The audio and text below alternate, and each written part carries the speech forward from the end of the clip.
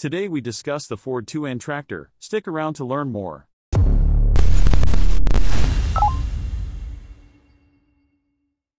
The Ford 2N was produced from 1942 to 1947 in the United States at the Dearborn, Michigan factory.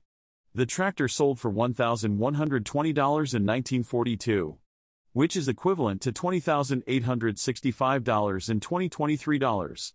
The tractors was a variation of the 9N, but due to material availability during World War II, the 2N model replaced the battery and generator with a magneto and hand crank start.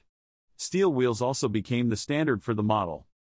The Ford 2N engine was built with either a 2.0-liter four-cylinder gasoline engine. The fuel tank held 10 gallons of fuel. The transmission was a 3-speed gear transmission. This was 3 forward gears and 1 reverse. The engine produced an estimated 26.5 horsepower. The drawbar specifications claimed 16.9 horsepower, but testing rated it at 16.3 horsepower. The belt specifications claimed 23.87 horsepower, but the standard belt test read at 23.56 horsepower. The PTO produced 545 RPM. The tractor was rated for a 2-bottom plow and had a rear lift capacity of 800 pounds. The tractor was a 2-wheel drive tractor, with manual steering and no cabin for the operator. The rear brakes utilized differential mechanical shoe brakes for stopping power. The wheelbase was 64 inches.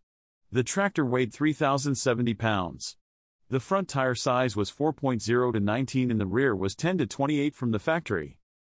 The electrical system on the tractor utilized a 6-volt positive ground configuration and had an onboard generator for charging.